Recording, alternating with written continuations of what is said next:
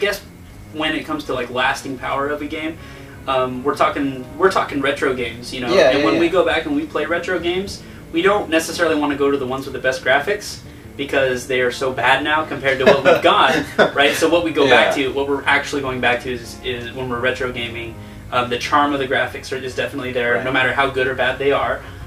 But we're going back to the gameplay, and I think that when we're talking about like SNES, Genesis, things like that, a lot of the time you could put in any game. I wouldn't necessarily be able to tell you if it was a launch title.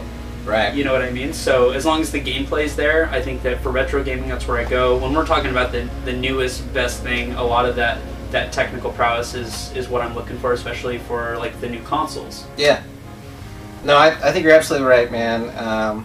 In fact, a lot of the graphics on the older games were downright terrible. Of course, we didn't know that at the time. It was just a game, you know. Right.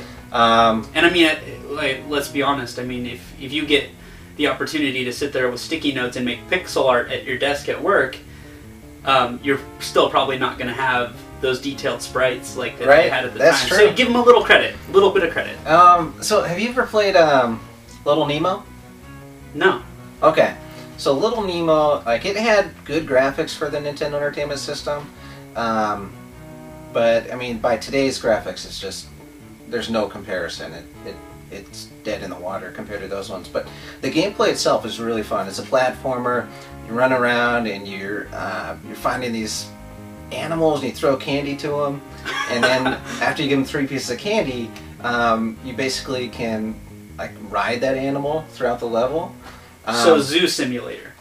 So yeah, I guess that's a good way to put it. Yeah. You go to the zoo, you throw candies at the animals, and then you just go in there and ride them around. Yeah, that's a good way to put it. But that gameplay, it's fun, and so like to me that game still holds up today.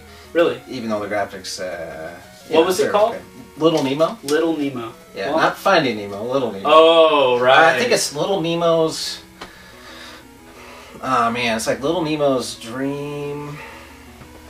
Something. What platform? NES. NES? Cool. I'll have to check that one out. So next question here. What game, like when you're playing it, has made you feel the most emotionally? Like you're like, wow, this game is powerful. That's easy. The Walking Dead. Yeah? Telltale's Walking Dead. No spoilers, but it took a couple chapters to get in, and I mean, even with the way that the graphics are, they're kind of that cel shaded. The Wolf Among Us is very similar, but there was a particular scene, and I won't spoil it, but you know, as far as like myself being a father, there was I mean, it probably wouldn't have the same impact on people who aren't parents, but for me, like there was a scene where I was just like I could feel the lump in my throat, but I'm too much of a man to cry. So, so for those of you guys who don't know that game style, it kind of plays almost like a movie or a book does, more than like a button smashing video game. So you're given these choices and you have to choose, you know, maybe 1, 2, 3, or 4 different things, and you only have a certain amount of time to choose these, and it really pulls at your heartstrings. Do I go here? Do I save this person? Do I check out this area? For sure, that's definitely one of those games that does that. I think for me, the first game that I remember that really like pulled at my heartstrings was Fable. Have you played that one? Yeah. Yeah. So there's a choice in Fable where you have to choose between, you know, saving a family member or this like badass sword. Oh. I obviously took the badass sword and then felt immediately just terrible about it. Yeah. But then I just ran around killing people with the awesome sword. I was just gonna say, I mean, you made yourself feel better because you went and you just pampered yourself by slaughtering everybody. Yeah, I guess so. But I mean, I until that point, there wasn't really a game that really made me feel conscious about the decisions I was making, even though it's just a virtual world. Sure. I was still like, whoa, that's really deep. Yeah, that was kind of a it's one of those things where it's like, you know, we tend to say, well, it's just a game, or you know, it's just a movie, things like that. But I think part of it too is that we need to kind of find ways to relate to the characters and relate to the situations. Totally. So I mean, that's what I think why The Walking Dead had an influence on me, was because it was like I had to sort of put myself in that position with real people, and I was kind of like, oh man. And like just like in Fable, if you put yourself in that position where it's like, man, I'm, you know, this is my sibling or my brother or my parents.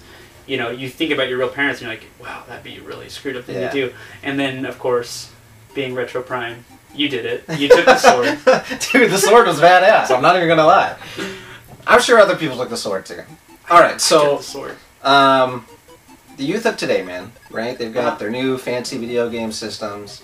If they came to you and they said, hey, Coty, I want to get into retro gaming. What system do I buy? Which one would you recommend for a purchase? Okay, so... And cost, let's say cost doesn't matter. Cost doesn't matter. You know, this is a kind of a sort of a difficult question because I think that when we're talking about retro, retro to me is rooted in nostalgia. Yeah, absolutely. So, like for example, if someone was like, "Oh man, you need to play that Atari 2600," I would say no. Right. Because I'm with you on that. I mean, I love it, but I mean, it's definitely cool. Like looking at the aesthetics, all you know, and looking at some of the games and stuff. It's definitely like a cool thing, but it's not. I don't have any nostalgia attached to it. So when there's crappy mechanics and things like and crappy graphics, I'm like, okay, well, this is just crappy mechanics and crappy graphics. But if I were to be like, you know, go to my son and be like, you know what, son, we're gonna sit down and we're gonna play some Bubble Bobble. Yeah. He would be like, where's the iPad? Well, okay. Well, let me make it easier on you. Okay. You're at a garage sale. Okay. Right. Here we go. The kid comes up. He says, "Hey, I have $5. I see." I'm just saying $5. Super Nintendo, Sega, normal Nintendo, and let's say PlayStation 1 and Dreamcast. All right. So you have all these choices. I know I would take the Dreamcast, but what would you recommend? Say out of all those ones, here you go. Here's $5. What do you buy? Well, I would have to say, as far as like gaming history and getting a good understanding of retro gaming in general, I would say the Super Nintendo.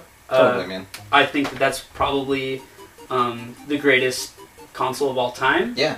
In a contextually speaking, not necessarily my favorite. My favorite would be PS1, but I mean, we had that was the end of the 16-bit era.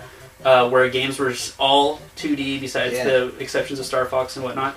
The controller was actually pretty similar to what we have now on like the Xbox 360 or PS3. Yeah, we had the face buttons and the triggers, right? So it would be a somewhat familiar experience in a lot of ways, but I think that there's a lot of gaming history there that I think is important to people that are around our age. It was a well-rounded system. I mean, there was a lot of different games you could get for that. If you like sports games, there was... You know, there was tons of sports ones. If you like fighting games, you have it. Street Fighter 2. You had Street Fighter 2 straight up. So, exactly. You know, RPGs were there. Alright, that's it for part 2 of Retro Talk with Prime and Coty. Stick around for the finale coming up next.